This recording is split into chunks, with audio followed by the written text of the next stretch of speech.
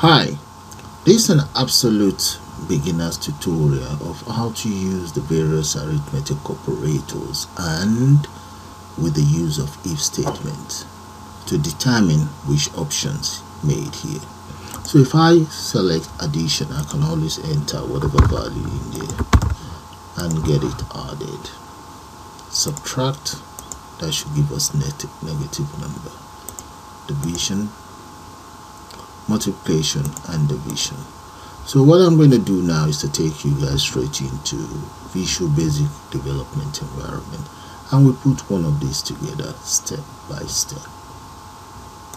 Welcome to visualbasic.net step-by-step tutorial for an absolute beginner. I'm going to start by clicking on the create new project right there, and what we're going to be working on today is the use of the various arithmetic operators.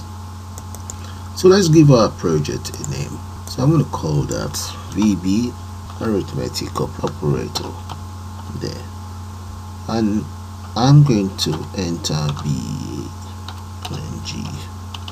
beginner. Right, make sure Visual Basic is selected and select Windows Forms application, and then click on OK.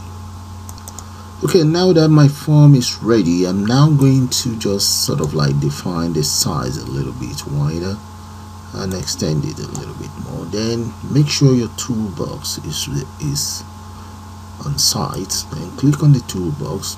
Let's select the following. I'm going to need a button, and right down here we need a list box, and we also need text box right there. With those three components in place, I'm going to go to the properties and just use the font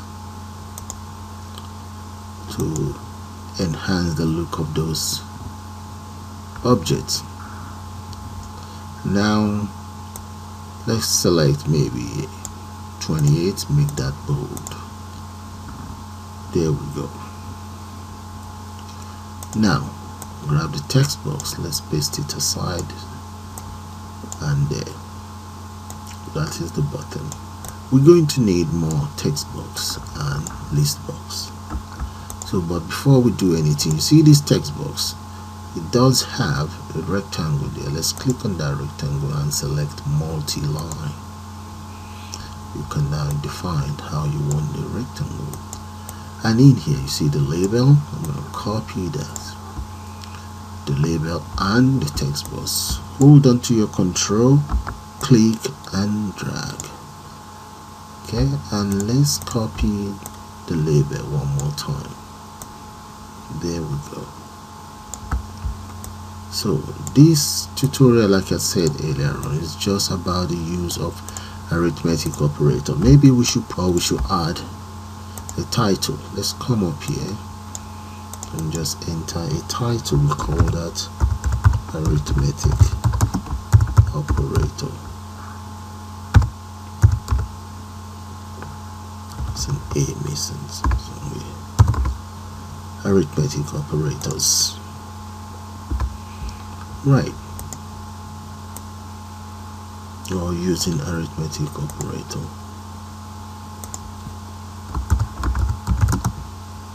Okay,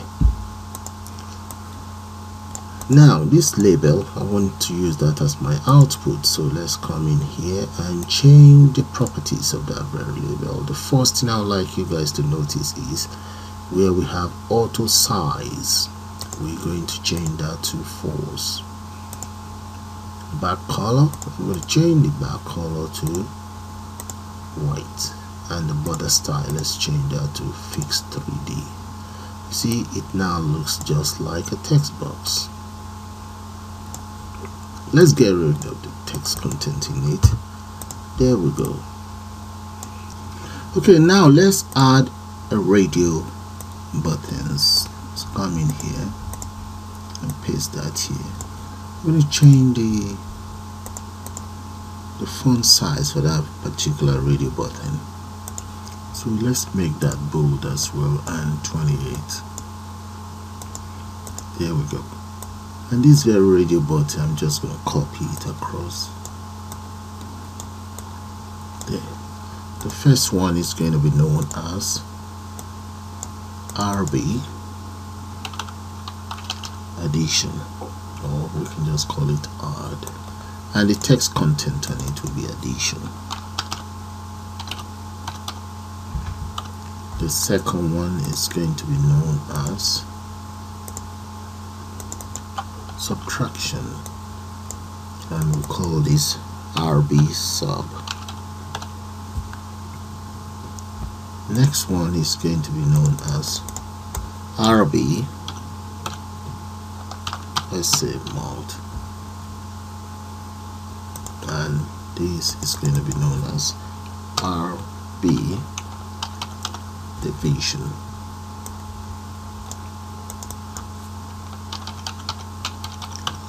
Okay, let's enter multiplication here.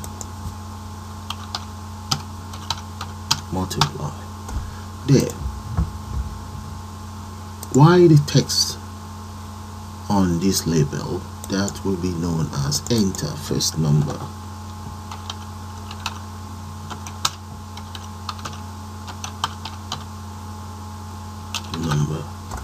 And we'll repeat the same thing for the next one. Enter second number. And the last one is going to be known as, let's call that result. There. Now for this label, let's give that label a name. So that very label is now going to be known as LBL result.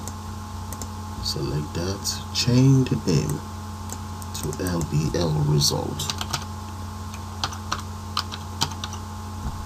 And the next one is going to be known as TXT second number, and followed by TXT first number. The difference between the label and the text box is that the label is just for an output device, while the text box, we can use that as output and input device. So those are the difference between those two components.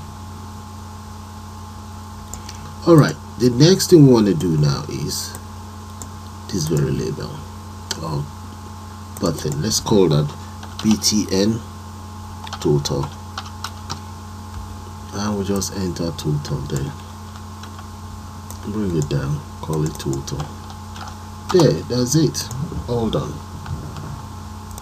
Okay, all that is left for us to do now is to double click on the total, and I'm going to declare as follows: dim f, f stands for first number, and s second number, as strings. The next thing I'm going to say is, let's dim r, that will be the result, and m, that will be for the first number, or let's just say tf and ts, we'll say as double. Okay, I'm using double just in case. Okay, this is going to be for my result, this is going to be for my first number as well, and that will be for my second number. I'm actually using the string variable because all of the content inside the text box, let's say f equals txt first number dot text. The reason being because this component, they only accept strings value. So, and the second one, which is s equals, so that's going to be txt, that's string value as well, dot text. Okay, the next thing we want to do is, I'm now going to convert these two string values into numeric value. Okay, and I'm going to use the function ctype. So let's say ft.tf equals C type, and the content inside it will be whatever we have inside F. We want that converted to double, so that is taken care of.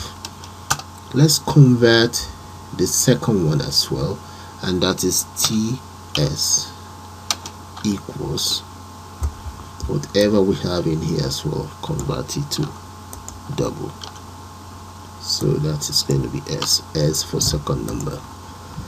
Now the next thing we want to do is we want the result. If RB add dot checked equals true, then R equals TF plus TS, and the result is going to be inside LBL result of text equals R. There, that's all there is to it. All we then need to do is just copy all of this and use else if. There, that is if that is for subtraction, and this becomes subtraction. Copy it again, repeat the same thing for the next one and the next one.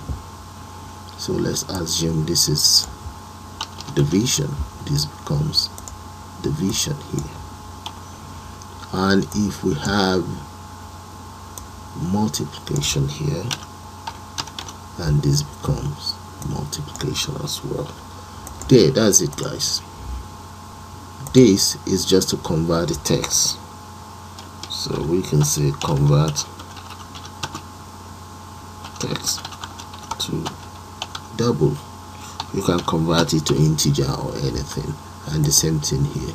And this is where the calculations take place. Okay, so have a good look at those lines of codes guys before we run it. Those are the variable.